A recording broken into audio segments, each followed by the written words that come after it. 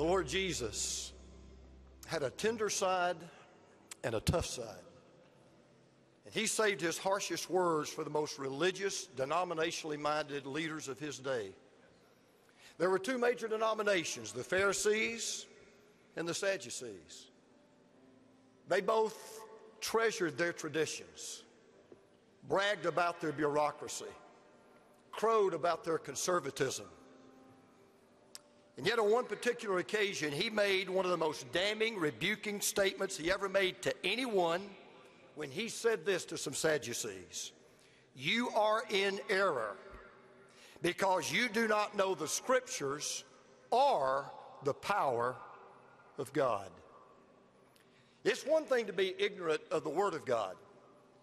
It's another thing to ignore the power of God.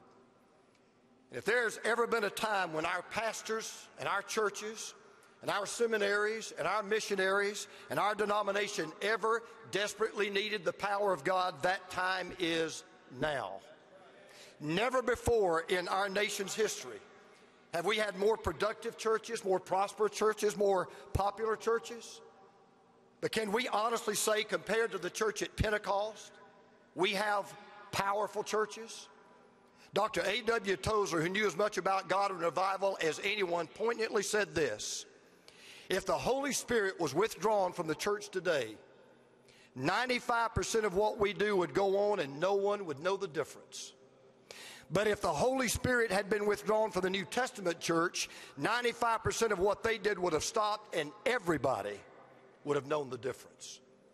The church today is bigger, richer, sleeker, slicker than it's ever been.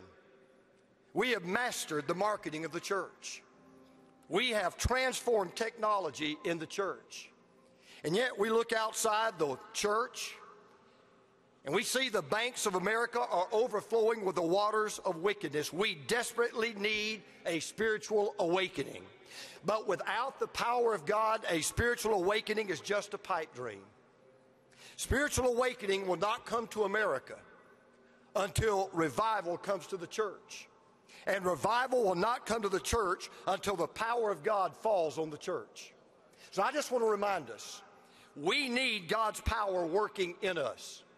After the temptation, after Jesus was tempted in the wilderness, we're told in Luke, he returned to Galilee in the power of the Spirit. Even the Son of God would not get up out of the ground from his sleep the night before until he knew he was filled with the Spirit of God, and neither should we. We need God's power witnessing through us. Jesus said, "But you will receive power when the Holy Spirit comes on you, and you will be my witnesses in Jerusalem, in all Judea and Samaria, and to the ends of the earth." Let us never forget, it is the Spirit of God working through the saints of God that brings sinners to God. And then finally, we need God's power walking before us. Our president is right. We worship a God, Paul said, who is able to do immeasurably more than all we ask or imagine, according to his power, that is his work within us. Now let me just be honest. I get it. I understand. You say, "James, the waters of wickedness in this land are as deep as they've ever been." Yes, they are. You say, "James, the levels of lukewarmness in our churches are as high as they've ever been." Yes, they are. But I still believe we can have a spiritual awakening. And I still believe that we can experience revival because I believe in the power of God. God is not old. God is not sick. God is not retired. And God is not dead. God is not impotent. God is omnipotent, and there is nothing too difficult for him. So I close with this. The people of Israel had been 3 days without water.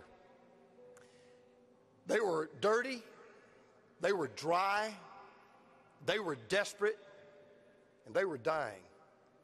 And all they had to drink were the undrinkable, bitter waters of Marah. And God said to Moses, "Moses, take a stick and throw it into the water." And Moses did that, and those waters turned as sweet as sugar. That God is alive and well. And that God still specializes in taking an old rugged cross, throwing it into the waters of wickedness, and turning them into rivers of revival.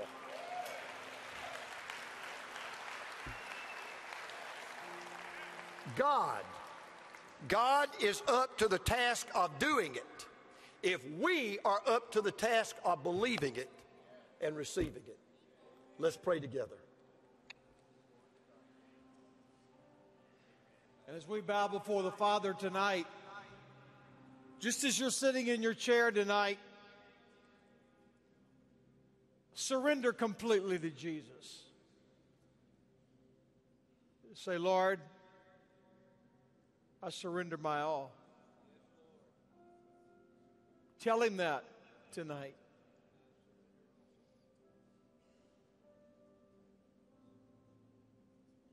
Tell him I give you all my bad, all my stuff that I'm packing that's not healthy. I surrender to your lordship. I give you my problems. I surrender my church,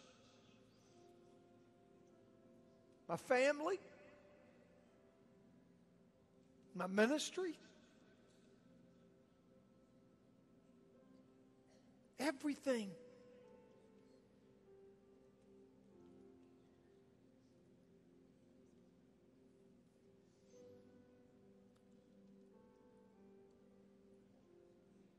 As you surrender to him, ask him for a fresh anointing on your life.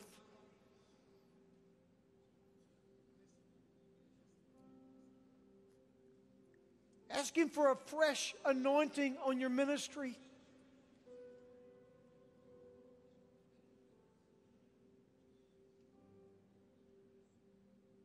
That when you enter that pulpit this coming Sunday, or you enter your church, everything looks differently. And when you explode with worship and explode with leadership and explode with preaching the word, the people will look at you and say, oh my soul, what happened to our preacher? What happened to Deacon so-and-so? What happened to her over here? What is she doing? She's a new woman. God got a hold of her. Ask him for fresh fire in your church. Oh, my church needs fresh fire from heaven. What about yours?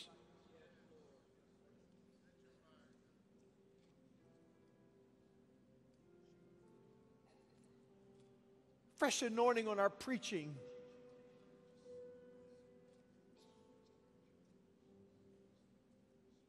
And let's tell him tonight, we believe in your power. Far too long, the world has seen what man can do. Now's the time the world gets to see what God can do.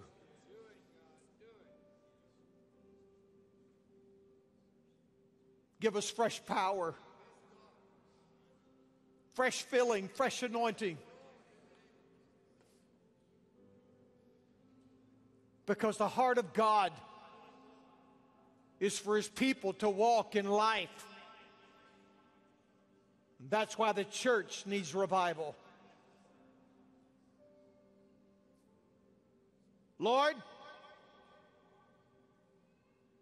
as your messenger comes, it's time for revival in the church. And all God's people said, amen.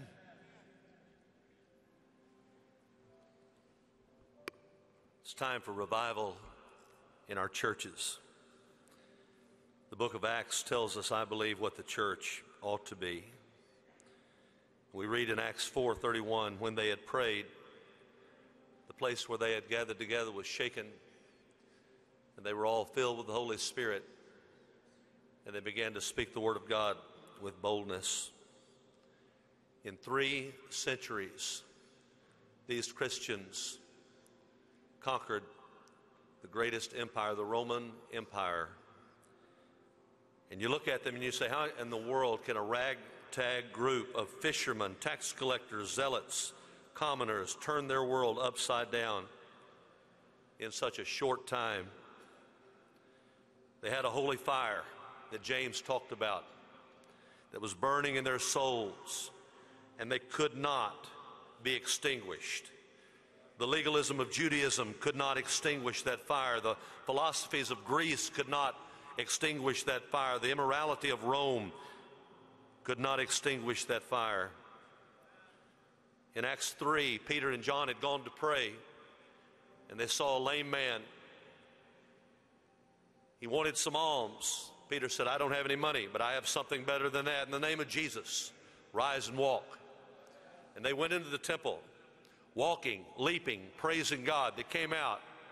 Peter preached, repent and return, that your sins may be wiped away, that times of refreshing may come from the presence of the Lord. People got saved, but the Jewish leaders got mad. They arrested them, and in Acts 4, the Bible says they threatened them, but they said, if it's right to obey you rather than God, you be the judge. But as for us, we will not stop speaking about what we have seen and heard. And oh, by the way, there's no other name under heaven given among men whereby we must be saved except the name of Jesus. And they went back after they were released, and they gathered to pray. And they focused on three things: prayer, God's power, and proclamation. If we want revival, we're going to have to focus on prayer. When they had prayed, the place where they had gathered together was shaken. I want to tell you, there's some people in this room, including myself, God needs to shake us. God needs to shake our churches. God needs to shake our denomination. They prayed, and God shook them. They had seen Jesus pray. They knew that he prayed, and they said, you know, if Jesus needs to pray, we need to pray. But they didn't just pray. They prayed until the power of God was upon them, and that's a different story. You can pray, but when you pray through, God comes on you in power. And if we want revival, we don't just focus on prayer, we focus on the power of God. It says when they had prayed, the place where they had gathered together was shaken. They were all filled with the Holy Spirit. I want to tell you, brethren, God's work requires God's power.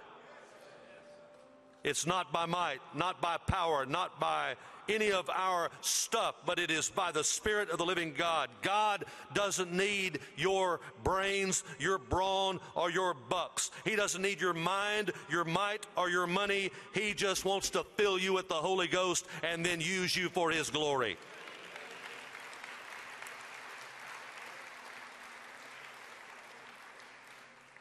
We're not smart enough. We're not wealthy enough. We're not strong enough. We need the power of God. They focused on prayer. They focused on power.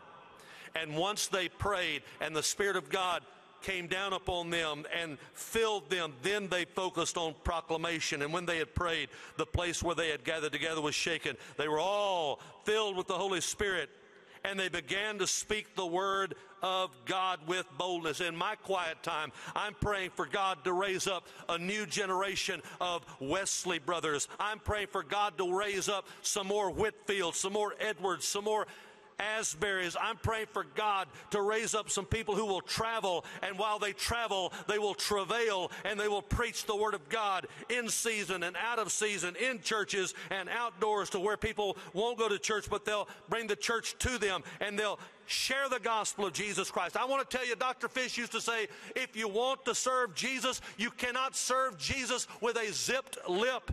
Jesus Christ, if He is in your heart, He will come out of your mouth. We need to tell people about Jesus Christ. Proclamation. I'll tell you what we need. We need a church that is praying, that is full of the Holy Ghost power, and that is proclaiming the gospel. We don't need a higher minimum wage. We don't need just a stronger economy. We don't need gay rights. We need a church on fire for the living God. And we need for the church to wake up and say, we're going to pray until the power falls. And when the power falls, we're going to tell people about Jesus and proclaim that Jesus Christ is King of Kings and Lord of Lords. Oh God, revive your church.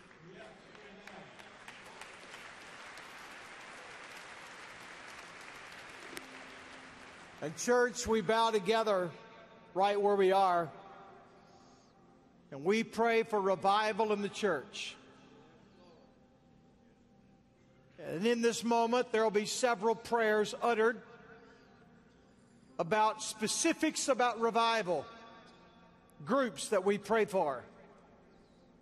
And right now, all of us in this room, all of us watching on television, all who are listening on the radio, and all of you that are on the web, you join us in agreement.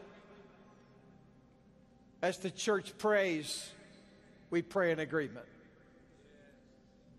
Father, I thank you so very much that I'm redeemed. But Father, I thank you so very much that you reached down and called me out to be a man of God. Father, I pray for pastors all across Southern Baptist life and around the world, regardless of what denomination they may be labeled by. Father, I pray that you will give us a fresh anointing. And Father, I pray more than anything that you'll touch our lives. Let us know it's a new day and you're bringing about a new word. Let it be a great spiritual awakening. But Father, I pray that, Lord, where there's sin, I pray that we'll repent. And Father, I pray that there will be a renewed spirit within us to have a desire and a passion, not for the world, but Father, for your word. Lord, I pray for revival to be in the pew, but Lord, let it begin in the pulpit. Lord, would you revive your men? Lord, I pray that as we stand, let us preach with a new anointing. And Father, I thank you for the revival that you're going to bring. Yes, amen. Father, I thank you so much for the opportunity just to be a pastor's wife. Father, I thank and pray that, Lord, that's such a special calling. But, Lord, it's not our husband's calling as well. We have that calling. I pray that, Lord, we will take that so serious, Father. I pray right now that there will just be revival in our hearts, Father, and we know that it's just starts with our relationship with you. I just pray that, Father, our prayer life will be stronger than it's ever been. I pray that our study in your word will be as strong as it's ever been. And Father, I just pray that you'll take us, and Father, make us radiant from the inside out. Let us have vibrant relationships with you. So, Father, that people that we come across, they will have the opportunity to see you in us. And Father, I just pray that you'll take the time, Father, just to allow us to know and notice, Father, that you give us the power, Father, to do great things. And Lord, we just pray that many lives will be touched and changed because of our vibrant walk as a pastor's wife. Lord, let us love on people, let us serve people, and let us bring people to you. Oh, Father, your pastors are your beating heart, the heart of the body of Christ, but we who are not pastors are every other part of the body. And Father, you need arms and legs and hands, you need feet, you need every other thing, and we beg you to call us not just to repent, but to act, to lead your businesses, to invent great cures, to change the world for you, to make everything yours, because it is all yours, and we love you and we praise you. Amen. Lord Jesus, we pray today for every elementary, middle school, junior high, high school, collegiate, and graduate student in our churches. We pray you'd capture their hearts and their desires and their attention. Holy Spirit, we pray for you to move in their lives. We pray that you would revive student ministries, that you would revive churches that would go after students and kids. Father, we pray that you would help them to walk, not just with the sword of the Spirit, but you would give them the shield of faith. We pray for students that you would help them to believe, not just in you, but believe you. Yes. And walk with you. We pray for revival among students. Amen. Father, our families are disintegrating. Right before our eyes, We're seeing men and women in our own churches falling apart. The divorce rate among Christians is the same as it is among the secular world. And from pulpit to pew, we must do everything we possibly can to reach the family tonight. Yes. Father, I pray for the women of our churches that we will be obedient to your word. Lord, that we would respect and submit to our husbands, that we would encourage our children and be loving mothers. And, oh, Father, I pray that our homes will be a shining light of your love in this dark world. In Jesus' name. Father, we come tonight humbly, yet with a bold request that you would pour out your spirit and power among men, that your men might be revived beginning right now in this very day, this very hour. Father, revive us that we might be the fathers and the husbands you've called us to be. Revive us that we might be the leaders in our churches you've called us to be. Revive us that we might be the leaders in our community, that there might be a standard of hope, Jesus Christ, that we would keep high and lift it up. In Jesus' name. God, our churches are in a desperate state. And to be revived, we must change, Lord. Make our churches willing to change, God. Make us revivable. Lord, let our churches no longer be about our preferences and our programs and our pride, but let us be about your presence and your power again, O great King. Revive your church, Jesus. We ask in Christ's name. Yes, Lord, do it. Father, you've given us so many tools, the ministries and the lives of our churches, and we pray, oh God, that your Holy Spirit would fall in such a way that we not even recognize them anymore, that we just see what you're doing through this, and Lord, that revival, that we might have a new passion for you through all the ministries, large and small, in the life of our church. And we'll give you all of the honor and the glory in the blessed name of Jesus. We do pray. We pray, God, for leaders across the Southern Baptist Convention. We've walked with pride and self-sufficiency. Father, we need to humble ourselves. We cannot lead people where we ourselves will not go. Father, forgive us. We've been swift to speak and slow to hear, quick to criticize and slow to forgive. God, forgive us. Renew a right spirit within us. Fill our leaders with vision and courage that they may lead us forward into the future you have for us. Revive them, we pray, in Jesus' name. Lord, we pray that you would revive your church. We've appealed to you. We've called out to you because we know that when the church is revived, awakening can come to America. And we pray tonight for awakening, spiritual awakening, the next great awakening in the United States. And as we hear the challenge from God's word, may we know now is the time for awakening in America.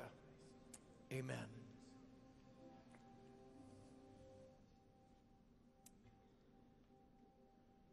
I have read about revival and awakening.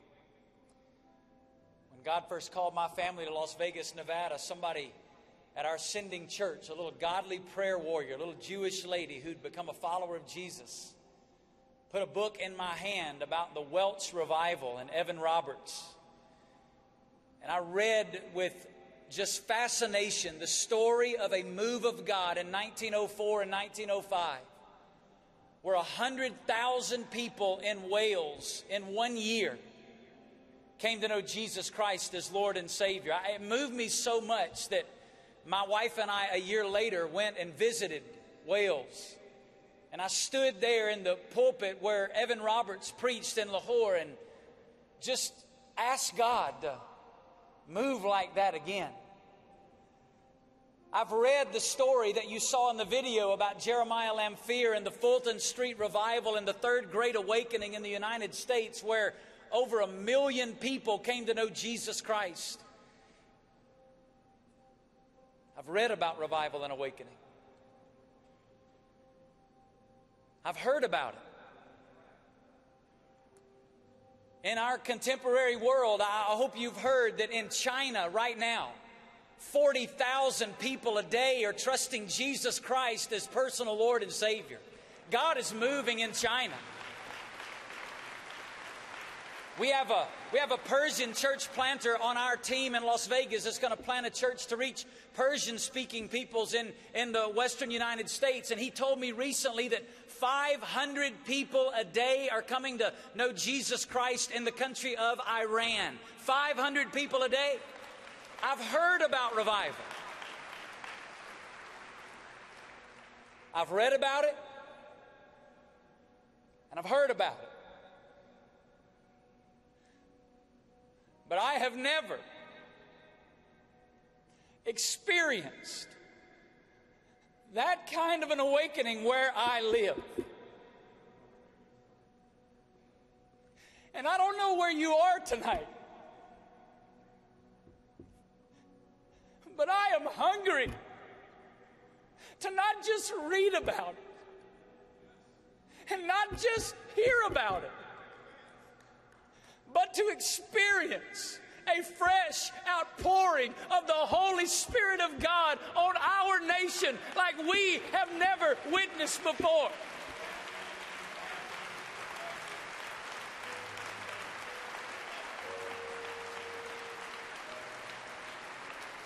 And may God do that in such a way that no denomination or no church gets any credit, but may God move in such a way that we all have to step back and say, that is only a movement of a sovereign, holy God.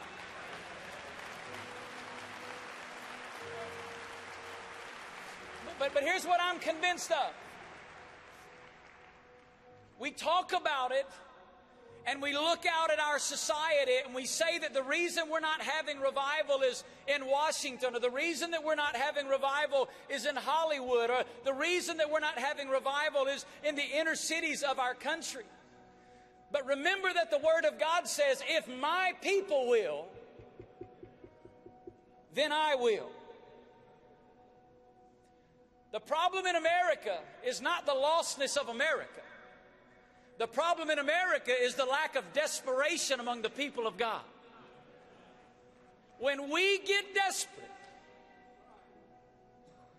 in 1 Timothy, Paul writes to Timothy and he tells him about God's heart. He says God desires all men to be saved and come to the knowledge of the truth. He tells him about God's provision. That there is one mediator between God and men, the man Christ Jesus. He tells him about God's plan. Paul says he's appointed me and others to be a spokesperson to tell this story. But here's what's interesting about all of that. That great description of the heart of God and the provision of God and the plan of God is sandwiched in between verse 1 and verse 8 of 1 Timothy chapter 2. And both of them are exhortations to pray. I can't explain what I'm about to say, but I believe it to be true. God in His sovereignty has chosen to limit His activity to the prayers of His people. God didn't need to do it that way, but God in His sovereignty chose to do it that way. We need God in America. And until we get desperate for God, we will not see that move. Let's pray. Church, right now, we're coming to the moment over the next 30 minutes that we're not going to lose our focus. We're going to be faithful all the way to the end. And we're going to pray right now for the next great awakening in the United States.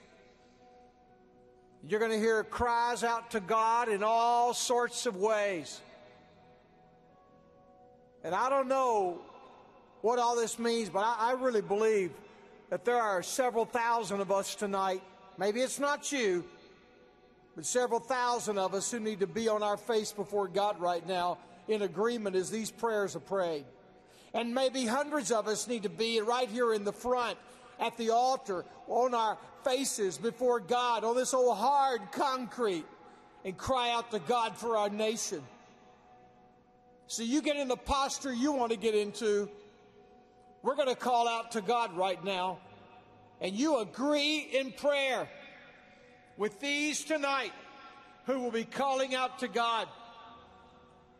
Let's pray, and let's call out to God tonight. God, have mercy.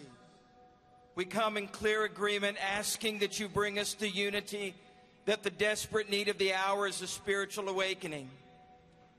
We've gathered the people, we've assembled the elders, and now we're crying out between the porch and the altar. Yes. God, that you would bring us together in unity, not one voice, but many voices in a chorus of one heart and one mind, that with one clear, unified cry, we are in desperate need of the Holy Spirit of the living God. Saturate us with your presence. For the sake of Jesus, send the Spirit in your people. Yes. Dear God, speak to us tonight, God. We cannot leave this place without the Holy Spirit's conviction. Lord, we cannot ignore the broken relationships. Lord, we cannot ignore the broken fellowship, even in our own bodies. Many of us go home to churches where there is fractured fellowship. God, send revival to us, and may we go from this place without being hypocrites, but may we take revival with us where we go to bring revival to this nation. Oh Lord, in this Kairos moment, we cry out for spiritual awakening. Let us repent and be revived by the power of God. Break us, Lord, like alabaster jars to be poured out, spreading the fragrant aroma of Christ in this nation and to the ends of the earth. We commit to deny ourselves and take up our cross daily, not in words, but in action. As the world grows ever darker, may your people arise, shine, for the glory of Jesus' name. Yes. Father, tonight we're asking you to break in power, God. Tonight we're asking you for 1 million souls in America to come to Christ in the next 12 months, God. Break in power in our churches, in our cities, in our congregations, God. Let your word run swiftly and be glorified in Jesus' name. Lord Jesus, tonight we come to you on behalf of 22 million college students represented across our nation. And Lord, I pray that these bastions of education, these places that are often known as sin, would now be known for spiritual awakening. Just like Malachi prayed, Lord, I pray for 1 million college students to come to faith in Christ. We pray it in faith. Amen. And dear God, I pray that you would fill church buildings up that are already built across this country where the gospel is being preached in rural communities and large cities. We've tried it on our own, Lord. It hasn't worked. We've done tricks, no help. We've been through tragedy, no results. So we trust you, God. 111 years ago, a coal miner turned preacher said, God, rain on wells. And Lord, for 2 years, the churches were filled. Tonight, Lord, this ex-coalfield worker prays with thousands of other believers. God, do it again. Fill us up with high test. Yes. In Jesus' name, Yes. amen. Amen. Lord, we pray for thousands of churches to be planted across America. And Father, I pray there'll be thousands of men who will faithfully respond to your call to become pastors and church planters. Yes. And Father, I ask that you would convict the hearts of our existing churches, pastors, and church leaders, that they would actively engage in the church planting process and provide the resources that are necessary and support that is necessary for this to become a reality. And then, Lord, we pray with confidence that these new churches would carry the message of Christ's love, mercy, and redemption, and that they would be a light that would shine in this dark nation and push back the darkness, and may people see the light of Christ. Amen. Father God, we pray that thousands and thousands will be called from our churches, small churches, large churches, to preach the gospel, to have that call upon their life, to preach the good news of Jesus Christ. May thousands and thousands be called to the mission field, to the toughest parts of this earth, the darkest places, to share the good news of Jesus Christ. And may you provide the resources, Lord, for that to come about. We give this to you. Yes. God, you said in your word, ask and I will give you the nations. I will make the ends of the earth your possession. God, we are here tonight to ask. We're crying out that you would give us our neighborhoods. You would give us our counties, our cities, our communities, our nation and the nations, even to the ends of the earth. And then, Father, we will baptize them in the name of the Father, the Son, and the Holy Spirit to the glory of God the Father. May we see unprecedented baptisms as a result of the awakening that you're bringing in Jesus' name. Amen. Father, we, in this moment, don't want this to be superficial. What good would it be to pray for an outpouring of your Spirit and a great awakening if we walk in deliberate disobedience to the Great Commission by not making disciples? So, Father, as the gospel goes forth, as individuals make professions of faith, I pray that you would fill our hearts with an unceasing grief to see disciple making become the normal reality for all of our churches in our world. Yes. I pray, Father God, that your Holy Spirit would allow us to instruct new converts in the word until the point that we rise them up into leadership and we see spiritual maturity become the normal rhythm of churches all around the globe that are being obedient to the commission of making disciples. In Jesus' name we pray. Amen. Yes, amen. Father, we have talked about awakening, but we want to walk in an awakening. We want to walk in a fresh move of God, just like the days of the Jesus movement. God, I pray that showers will fall, that streams will converge, that rivers will flow out of their banks, and in every county and community, city and state in this land, there would be an awakening that could not be held inside of any border, in the name of Jesus. Yes. King of Kings, we humble ourselves and petition you on behalf of our President, Barack Obama. We do this in obedience to your word. We ask your forgiveness for the hours we've spent complaining instead of praying. Yes. We ask now for his protection and the protection of his family. We ask, Father, that you would protect and direct our president. We believe that you can turn his heart in your hand like streams of water.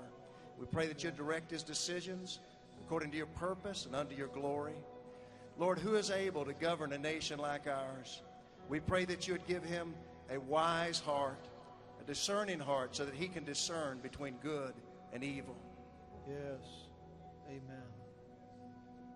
Father, we pray that you would give our leaders the fear of God and a hatred of sin and a fleeing from evil. Pray that you would break their hearts for the gospel and give them the wisdom of God that leads to salvation. We pray that our hearts would burn for Christ as we show the love of Christ to those that we disagree with. Yes. And so, Spirit of God, we pray that in a way that honors the Father through the Son, that you would move and bring glory to Jesus. Amen. Father God, I ask for your protection upon our sons and daughters, father, mother, who are around this earth and around the country, protecting us, for every airman, for every sailor, for every Marine, for every Coast Guard member, for every soldier, for every National Guard member. Protect us, Lord, even for the ones that are for our wounded soldiers, for our fallen, for their families. Protect us, Lord, in the name of Jesus. Yes. Father God, precious Lord, I come before you to lift up our emergency services personnel, our first responders, the police, the fire, the paramedics. Lord, precious Lord, cover them with your Holy Spirit. Lord, fill them with your righteousness. Lord, burden the church that they would pray for these people who go out every day and witness a side of society that, Lord, no one should ever have to see. Amen. Precious Lord, keep them safe, keep them healthy. Lord, you are awesome. In Jesus' name, amen. Yes. Amen. God, we want to thank you for tonight. Thank you for putting us on our knees. We want to pray that we would always lead on our knees, make prayer a priority for the Southern Baptist Convention and for all of us. Protect the vulnerable, the weak, the lonely, the widow, the orphan, and bring about spiritual awakening in places that will amaze us. We ask in Jesus' name, amen. And Lord, we ask tonight, as we stand to our feet all over this auditorium, we ask in this worship tune tonight, Heaven, would you hear our prayer? Let's worship Him. Lord, hear our cry, and come heal our land, and breathe life into these dry and thirsty souls.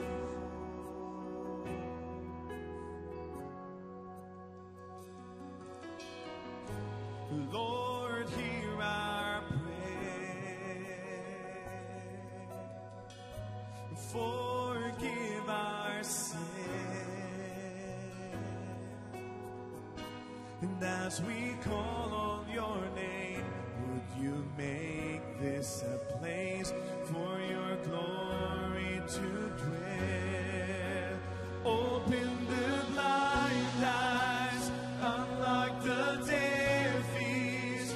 Come to your people as we draw near. Hear us from heaven, touch our generation. We are your people, crying out in desperation. Lord, hear our cry. Come heal our land. Breathe life into these dry and thirsty souls.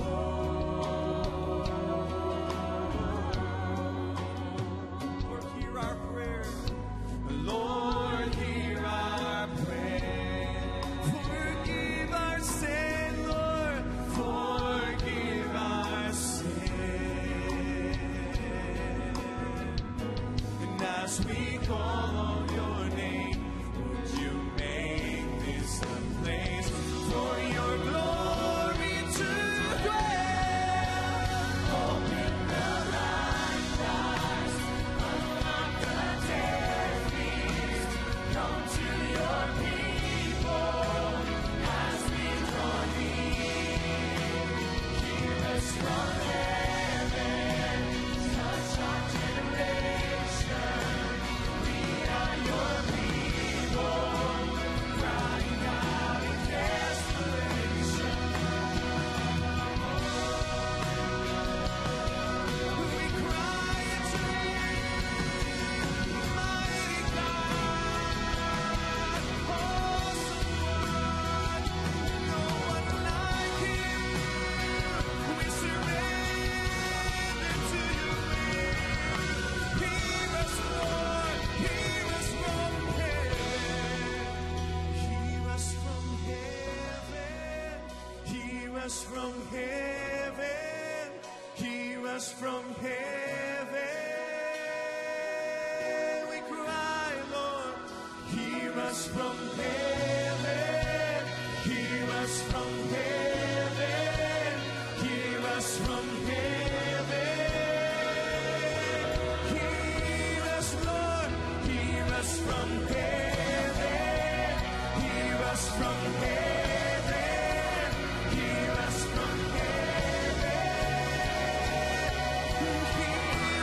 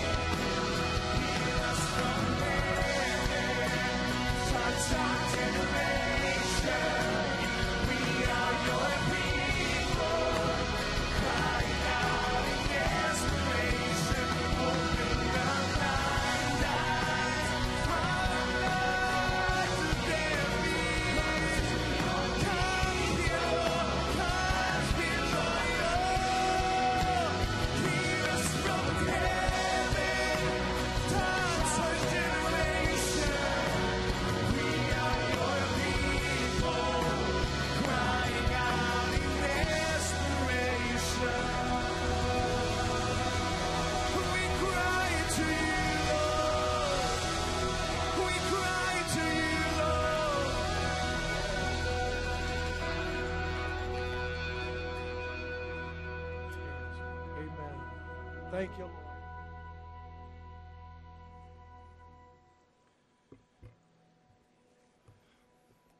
We turn our attention now to 2.1 billion people in the world who have yet to hear about salvation in the name of Jesus. That's not a statistic. These are individuals who are made in the image of God, just like you and I are, who know what it's like to be lonely, know what it's like to feel fear, know what it's like to be in pain, for whom going to hell would be every bit the tragedy that it would be for you or me or our children. They are gathered into 6,400 unreached people groups, 3,700 of which are unengaged. Our Lord has promised that not one of the tribes and tongues will fail to be represented around his throne one day, singing, "Worthy is the Lamb that was slain." And we go because we believe that promise. And we pray because he commanded us to. Ask of me, and I will give you the nations as your inheritance. The Lord's arm is not shortened that it cannot save. His ear is not heavy that it cannot hear. It means that our God is no less compassionate today than he was when he looked down from the cross and said, "Father, forgive them, for they know not what they do." And he's no less powerful today than when he said to Lazarus in the grave, "Lazarus, come forth." It is our sin, Isaiah says, our sin that has separated us from the power of God. Psalm 126, the psalmist instructs us how to pray for global missions. Verse 4, "Restore our fortunes, O Lord, like streams in the Negeb. Those who sow in tears shall reap with shouts of joy. He who goes out with weeping, bearing the seed for sowing, shall come with shouts of joy, bearing his sheaves, bringing his sheaves with him." Derek Kidner, the Old Testament scholar, says there are two different ways that the psalmist identifies God brings the harvest. Imagine a soil, he says, so arid that you have to plant each seed one by one and then water it with your tears. This is the normal hard work of evangelism. It's what missionaries do as they go out. It is painstaking. It takes prayer and faith and courage and patience. Kidner says, but there is another way. It is in verse 4, the streams of the Negeb. The Negeb was a desert region where occasionally there would be a torrential downpour, and in the space of a few days there would be a lush green carpet of foliage where previously there had been a desert. And Kidner says there is your other way, when God opens up heaven and he accomplishes in a few moments what would take a lifetime to accomplish. Jonathan Edwards said this is what happened in the Great Awakening. We were using the normal means of grace, preaching and praying and worshiping and confessing, when God suddenly opened up heaven and began to pour out the streams of the Negeb. It instructs us how to pray. We must never give up on the patience and the courage of the hard work of evangelism, but we must also never give up yearning that God can open up the streams of the Negeb and he can do in a moment what would take us a lifetime to accomplish. Do you believe that our God can do that in our generation?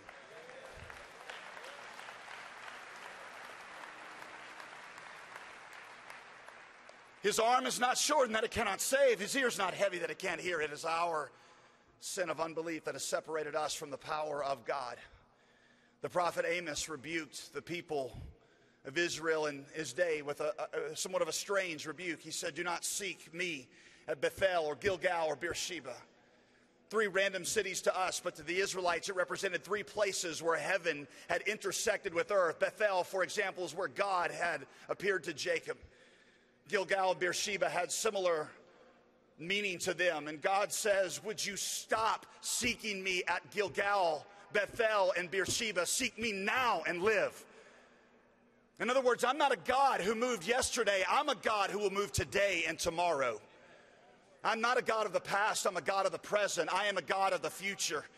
We as Southern Baptists love to talk about the Great Awakenings. We love to talk about the early church. We love to talk about the Reformation. And it might be that God says to us, will you stop talking about the Reformation and about the early church and about the Great Awakening? Because I am not a God who just moved yesterday. With 6,400 unreached people groups, I am a God who will move today. And the greatest works of our God, based on the finished work of Christ, are not behind us. They are ahead of us.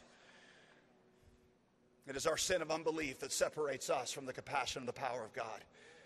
Let us bow our heads, let us pray, and let us believe that God will do the impossible today and that God will do it tomorrow.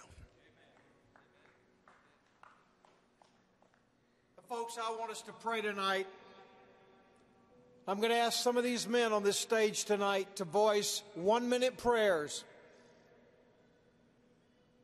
about specific issues, and we agree together, one by one. Pastor J.D., would you ask God for a minute to give us a burden and a vision to reach the world for Christ? You preached it, pray it, and we will join you in agreement. Let's pray. Lord Jesus, you looked out on the multitudes. Yes. And you were filled with compassion because they wandered as sheep with no shepherd. Lord Jesus, your heart has not changed. You are still not willing that any should perish, but that all should come to repentance. And Father, we pray that your Spirit right now might fill us with that vision, might fill us with that passion, that he might take over, God, our paltry efforts, our 5 loaves and our 2 fish, and he might give us a vision for the bread of life in the hands of the multitude. We pray, God, that you would rend our hearts, God, with compassion for those, God, who are just like our children. God, people around the world for whom you have shed your blood to bring into your fold. God, you have sheep that are not yet part of this fold. And God, we pray that our hearts, God, that are mine, that is so consumed so quickly with self-centeredness and materialism, God, would be replaced, God, with a heart that is like yours, that overflows with compassion, that, God, we would weep and we would not be able to rest until we have seen, God, the completion of the Great Commission. Amen. God, take our small dreams and replace them with faith. Take our selfish ambitions and replace them with kingdom-extending goals. Take our self-glorification and replace it with a passion to see you glorified in every people group on earth as people groups come to worship and proclaim that there is salvation found in no one else except for Jesus Christ, the name given to us by which we must be saved. Yes, amen. Ted Traylor, would you come and pray?